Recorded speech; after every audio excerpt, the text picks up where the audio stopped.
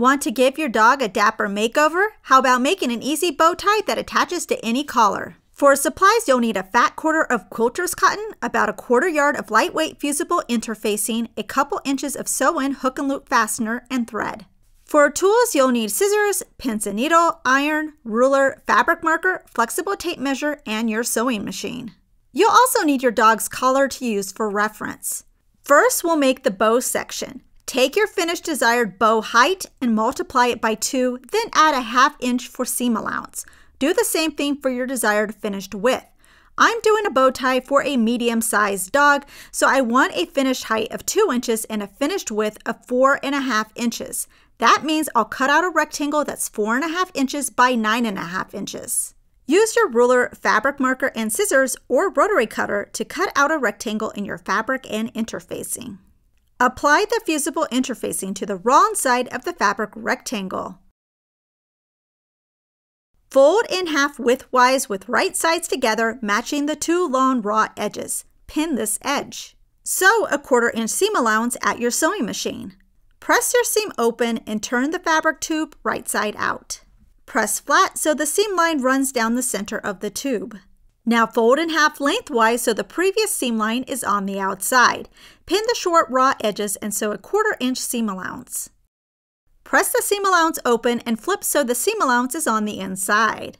Press flat so the newest seam line is in the center. Put some thread on a hand needle and put a knot at the end.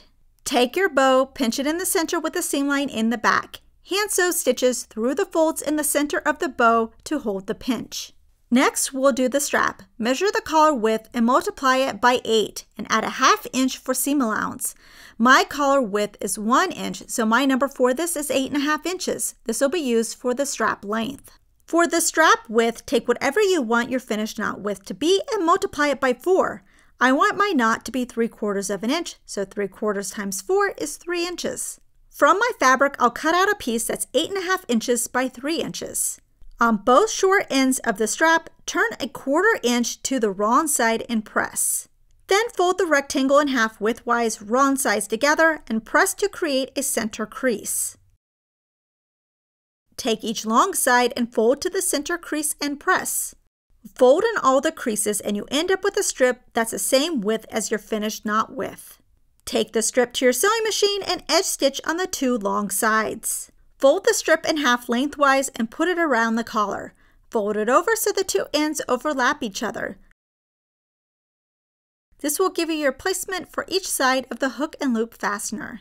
Cut your fastener so it fits in the overlapped area. My fastener is only about a 1/2 inch big. Unfold the strap and pin the fastener in place. At your sewing machine, sew around the perimeter of each side of the fastener. If your machine can handle it, edge stitch the 2 strap ends together. Slip the bow between the straps. Attach the strap to the collar to center the bow. Add straight pins through the strap on either side of the bow to hold it. Stitch across both layers of the strap at the pins. Don't forget to backstitch. Now your bow tie can be slipped onto all your dog's collars or make several that can be swapped out for different looks. We hope you enjoyed this tutorial. Please subscribe and click the bell icon to get notified of our new releases. Also check out ProfessorPincushion.com to view our complete library with well over 450 sewing tutorials. If you would like to directly support us, you can join our YouTube membership and earn some exclusive perks. Thanks for watching!